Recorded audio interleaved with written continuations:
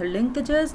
The class is ethers. They are commonly called as ethers. Whenever you go for its common name, you always have to put the class name, which is ethers. But when you go for IUPAC name, the trend is this, that you have to remove the alkane with alkoxy alkane, and that oxy representing the presence of oxygen within a chain. So as far as the functional group is concerned, you see that oxygen in the center where they're having two valences on both sides.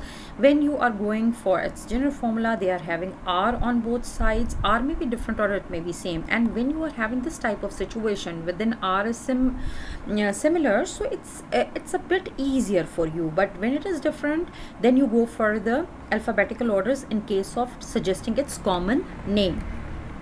So one R is going along with O and called as alkoxy, and another R is named as completely alkane.